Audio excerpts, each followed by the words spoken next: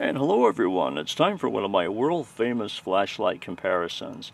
I have three lights here that are pretty much of equal size, but not of equal performance.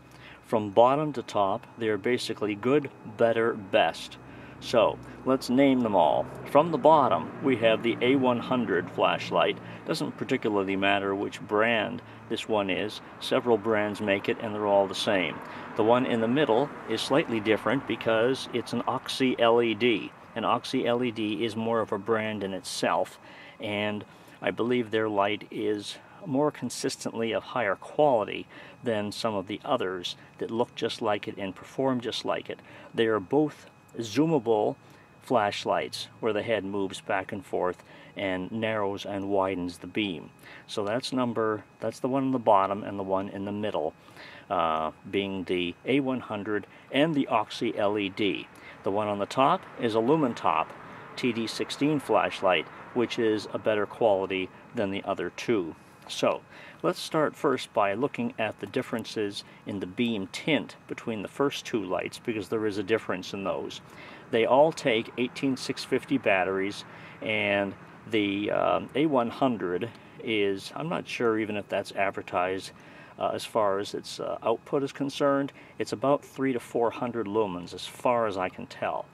The Oxy in the middle is advertised at 800 lumens, and I think that's more correct as far as actual advertised output. The Lumintop on top is about 900, a little more than between 900 and 1000 lumens. So, okay. So let us take a look at the beam color, or the beam tint, between the first two. So we'll take the A100 here and place that right there. And then I'll place the OxyLED next to that. Okay, both are pretty much on equal zoom at the moment. Let me step back.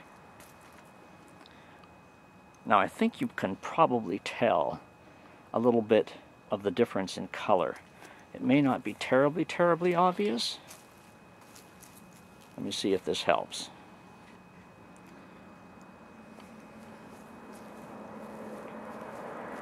Okay, can you see the difference in beam color? You have the A100 on the left and the Oxy on the right.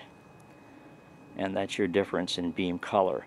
The Oxy tends to be a little bit whiter or a little bit creamier, and the A100 tends to be on the blue side, if you can't tell the difference. But, well, that is the difference. One is blue and the other is whiter. Not pure white, but whiter. Okay?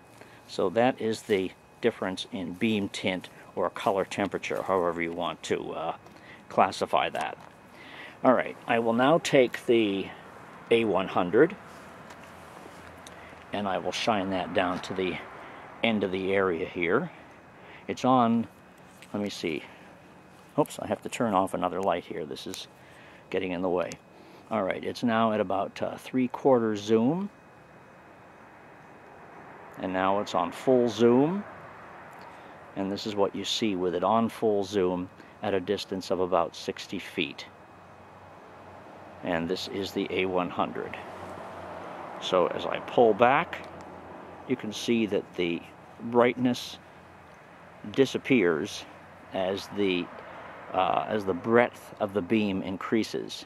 So now you can no longer see anything other than what is directly in front of you. So 5, 10, 15, 20 feet in front of you is the most distance you'll get when the beam is in this mode. I'm wiggling it around, but you really can't tell. Okay, so anyway, that is the A100, and this is on full beam, just like this. And now I'm moving it ahead a little bit and narrowing the beam down, and the camera can focus a little bit, but that's what you get with it narrowed down. Okay, let me take the other light now. I'll take the OxyLED, and remember that was on full power. What I was just showing you a moment ago, that was on high mode, and this is also on high mode. This is the Oxy. And here we go down to the full zoom once again. I think you might be able to tell that it's a little bit brighter than the A100 was. It's not very possible for me to put them side by side. I can give it a try, but anyway, this is the Oxy, and as we pull back again, you can see the brightness disappear as the breadth of the width of the beam increases. And here we are again in close range with the OxyLED. And zooming forward once again. In this particular setting like this, I suppose it's harder to tell the color or tint of the beam, as I was demonstrating a few moments ago with it in this. Let me see. With it like this, it's a little bit harder to tell the color. But let me see if I can place the other one side by side.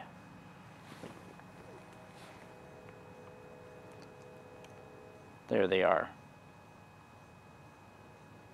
Okay, there they are side by side. I think you can see some of the color now, with the A100 being here on the left and the Oxy on the right. Okay. So, those are those two. Now let me take the Lumintop, just for comparative purposes. Here's the Lumintop. Now remember, the Lumintop does not zoom. It is a fixed beam light, and right now it is on low. Here's medium, and here's high. So here we are on the top mode on the Lumintop, and that's what you see with that one. There's no focusing of the beam. It is fixed. So there's high. Once again, there's low, there's medium, and there's high. And this is what you get on the Lumintop at close range. And again, there it is at the full 60 feet thereabouts. So, anyway, that's your comparison. That is the three flashlights. They're all of pretty much equal size. But as you can see, they're not completely of equal personality or performance. But they are certainly different from one another, and you can certainly pick any one of these up as the flashlight of your choice, however you think will suit your needs. But again, I'm just showing you the differences between all three, and there are links below for all three of them as well. But anyway, that's just your comparison to show as far as size-wise is concerned, and the beam distances and the beam tints of each light.